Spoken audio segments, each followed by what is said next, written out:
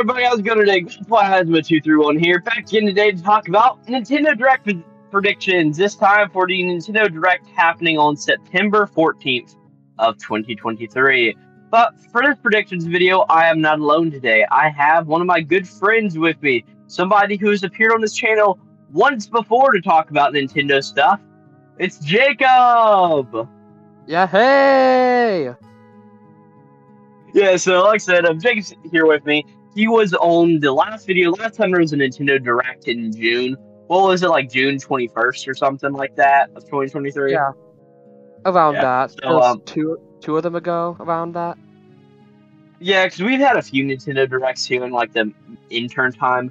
We had the Super Mario Brothers Direct, and then have we had an indie since then? I don't really remember. I don't think so. Yeah, it may have just been the Wonder Direct, yeah, but it wasn't totally that, like, far ago. So, like I said, last time I did this sort of series of videos where I talked about my general predictions, and this time I was going to do the same exact thing since the Nintendo Direct. I mean, what are you supposed to, not talk about predictions? And I asked Jacob if he wanted to come on, so yeah, we're just going to talk about what we personally predict for the Direct. None of this is going to be right. Jacob, you do want to talk about a few leaks, so we are going to be getting to that at some point, but pretty much we're just going to be going back and forth talking about what we think is going to be there. So, what is your first prediction for this Direct, Jacob? I think one of the first things we might get is Splatoon 3 DLC for Side Order. Because, you know, it was announced 2 Nintendo Directs ago, I think, but we haven't had any words of it since. And considering the fact that it's been delayed for many seasons, I think it's about time that we maybe get like even a teaser for the DLC that's upcoming in the next couple of seasons. Because that's a really good point, because, well, I'm not a Splatoon player. I didn't even buy the game, right? I don't really know much about it, but from what I really know about it, isn't Splatoon being set up to where it has 3 sort of waves of DLC?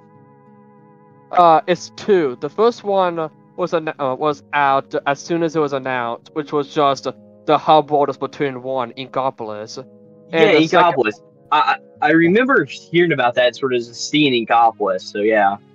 I thought that was like the first one, and then there was like a second one, which was just like items or something. No, the second part of the DLC, which still hasn't come out yet, is Side Order, which is a second main story. Really? Like, that's the second part. See, that's really interesting to me because, like, you would think that if that's come out so long ago, they need at least some DLC to keep people waiting. So, I mean, let's think about, like, just other games that have gotten DLC from Nintendo. I mean, the only one I can sort of think of right now is, like, the Fire Emblem games. But whenever all of them got DLC, I mean, or Pokemon. Pokemon, I think, is the obvious example, right? I mean, yeah. What? And that's another thing I think we're going to talk about in this presentation is the Pokemon DLC, even though, because what is, Wave 1 actually has been released to Teal Mask on the day we're talking about this, or the day we're filming this, right? Yeah. So, I'm pretty sure that they're going to be talking about that there, but to get back to, like, the DLC talk, like, Teal Mask came out here, about 10 months after the initial release of Scarlet and Violet, and then we're going to have the first DLC, and then here in, 4 months, we're going to be getting Wave 2. I mean, we're not going to have to wait that long for it, while opposed to Side Order stuff, which is almost seeming like it's going to be a whole year after launch. That's crazy to think about. Yep, exactly. It's been forever since we've had any, actual good content for Splatoon, because right now it's just in a terrible state, and the only saving grace is this hopeful big update that will include this DLC.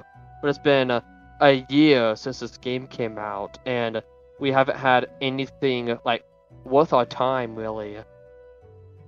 See, that sort of reminds me of Pokemon Scarlet and Violet, going back to that again in a way, because really Scarlet and Violet had a lot going for it at the very beginning, but at this point, we still haven't had a performance patch. And at this point, I honestly don't think we're going to get a true performance patch. I mean, from what I've sort of seen, the Teal Mask update, I saw one thing where it very much improved the box loading, because that was a big issue at the beginning of it. Mm-hmm. So just sort of seeing that, I mean, who really knows? But one thing I'm sort of predicting for this thing is, I honestly think that here is where we're going to see the Metroid Prime 2 remastered. I think it's Metroid Prime 2 Echoes. I think Corruption is number 3. But what was it? Was it the February Direct this year that we got the announcement of Metroid Prime 1 remastered? Yeah, so, it was early in the year. Yeah, because I'm pretty sure it came out like March, if I'm not mistaken. I remember that my copy got delayed as all hell from GameStop because I wanted the physical, but I digress. But I was really banking on Metroid Prime being there at the Summer Direct, but I guess the September Direct is probably a pretty good spot to put it because, I mean, Jake, what do you think? Are they going to say anything about new hardware here? For a new console, just new hardware in general. I don't know. I doubt it. Not for a long time, I think, because the Switch is still kicking on. It's still being very successful. And I know there's been a lot of talk about like a Switch 2 or something as powerful as a PS5, but I just don't see it coming out anytime soon. And if it did, probably not now. Yeah, I fully expect for the next generation system to come out next year, like fully next year, probably May-ish, right? But I think maybe at this presentation, I don't think they're going to say anything about a new hardware because what is it in their like official tweet or message they sent out? What did they say? It was like 40 minutes of games coming out in the winter season. Yep. I mean, yeah, that's pretty much what the July one said. Only thing with the July or June one, whenever it was, I honestly forget, was literally just going to say, hey, it's 40 minutes of information for games coming out in the rest of this year. So, all that just to say, I predict a new Metroid game coming out. What I was going to originally say with that was, I think everybody sort of figured out that Metroid Prime 4 is going to be released in some capacity on the next system. So I could definitely see if they're trying to space all of these out. So like maybe we'll get 2 now, we'll get 3 here in like another 6 months, and then in another 6 months we may have the new Switch coming out. So we may be looking on another year till the Switch even releases, the Switch 2, I guess. Yeah, I'm not a Metroid guy, but I honestly wouldn't doubt we get maybe somewhat of Metroid Prime 4, but that's still stretching it a lot. I agree with you on how Metroid Prime 4 is probably going to be a dual release. Yeah, very much like how Breath of the Wild was for Wii U to Switch. Yep. Yeah, I don't think we're going to get anything from Prime 4 directly, but I really do think we're going to be getting something from Prime 2. I think that should be happening almost for a fact, being that it didn't happen last time. So, what's your next prediction, Jacob? So, do you mind if I talk about the leaks? Yeah, talk about the leaks all you want. I do not give a crap. Yeah, there's been a lot of talk about, like, leaks and stuff, because remember the last video we made together, I was talking about the leaks of, like, a new 2D Mario platformer or a reboot of an SNES game, and guess what? Those happened, and that same guy is predicting Mario vs. Donkey Kong and a F-Zero game of some capacity. So, I'm a firm believer on this guy. I think those two might actually be happening, but I'm personally not a big fan of those two games, so I don't really care, but it's definitely exciting to see some new games of that capacity coming out. See, I mean, as always, you're supposed to take leaks with, like, a grain of salt. Like, don't take them seriously, but I do remember last time we were talking about, and they did talk about both Mario Wonder and Mario RPG, which I think both will be talked about this Direct. I mean, it's almost gotta happen. I mean, they're both coming out here fairly soon. I mean, what? Wonder is almost 5-ish weeks away, right? Isn't that October 20th? Yep. Yeah. And then November 15th is RPG, if I'm not mistaken. So both of those are coming out soon enough to where I think they are going to get talked about. But I mean, what do you feel like would be a good new Mario and Donkey Kong game? I mean, the only Mario and Donkey Kong game I've played is those like Mario versus like Mini Mario. It's like the thing they install in the Wii U. It's like the mini Mario's versus Donkey Kong. It's like I don't really think that was too fun, and I don't know if Nintendo can get away with selling one of those games here in this current gaming climate. I mean, if we think about it, it would probably be like a $40 game at most, but I still don't know how well that would sell compared to anything else that Nintendo could release. Well, yeah, I really enjoyed the GBA version as a kid, and there's been like a lot of Mario vs. Donkey Kong games on like the DS and some really bad ones on the 3DS, but not really a lot of them stood out that much, so I'm really hoping that whatever this kind of game is on the Switch is actually worth it. But I don't really know. Yeah, I definitely hear that. But, yeah, and the other thing is just like F-Zero, like F-Zero has constantly been a series that hasn't sold well. I mean, I'm about to pull up like the sales figures of the F-Zero franchise, but what was the last one, GX on the GameCube? Man, I don't even know, it's been so long. Yeah, exactly. Nobody really knows about F-Zero besides for the random Nintendo nerds like us who just know about it. Mm-hmm. Probably because of Alright, let's Smash look at Bros. this. Yeah, I mean, that's one reason. It's just Captain Falcon. Like, everybody knows who Captain Falcon is, and not many people know other than that. Yeah, so here are the, what's it called?